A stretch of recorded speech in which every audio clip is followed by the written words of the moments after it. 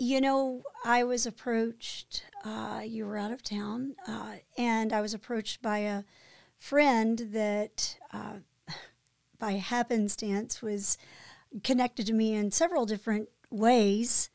And she approached me one day. She called and asked if we would be interested in this case that took place in April of this year, 2024, and of a missing young man. And I told her that, let me talk to David and see, because, you can sometimes need to know if it fits criteria or if it's Right. if we can talk about it yet. And so Right. I was so surprised. I had you only on the phone. Usually you need to think about things for a while. You know how you are. I think I wasn't even 2 minutes into the conversation, and you said, "Let's do it." Oh, yeah. I was blown away. It's what I've been looking for. And so the story of this is about a young man named Timmy Sterner, and Timmy had been incarcerated and went missing the day after he got released in April. Right.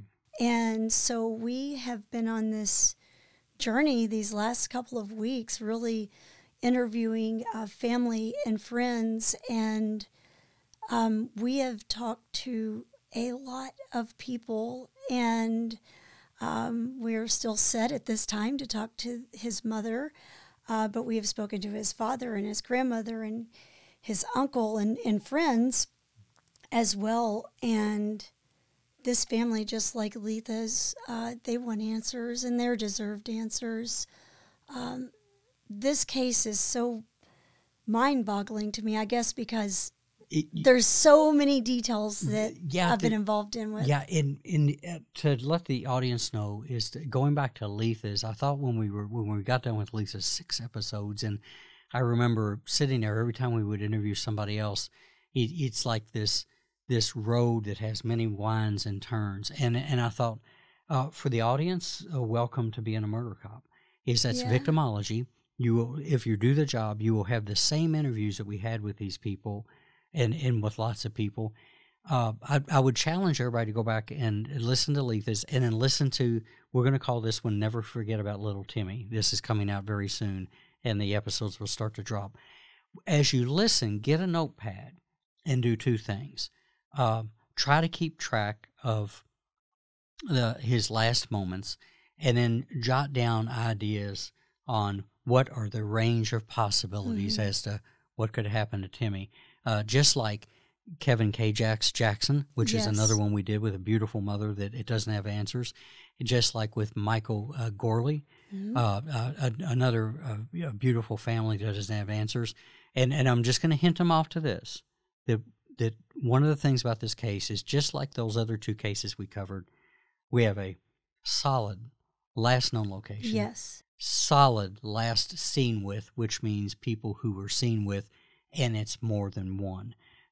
We'll stop there, but go back, listen to K. Jackson, listen to Michael Gorley, and start listening to Never Forget Little Timmy, because that's where the frustration is. And you can draw some conclusions pretty quickly about where it would go. But I'd like people to go on the Murder Police podcast or the Murder Police Case Briefing on Facebook or Instagram or TikTok or wherever you find your social media and you're following us. And as you're listening, throw out your ideas. What do you think? What do you think the possibilities are? And because there's a range out there. There is. And, when you sit down with each of the different people, I think what's so frustrating about this particular case with little Timmy is everyone has the same ideal about what happened. Roughly, and we're talking to them separately, but it all leads back to the last known address. That's it.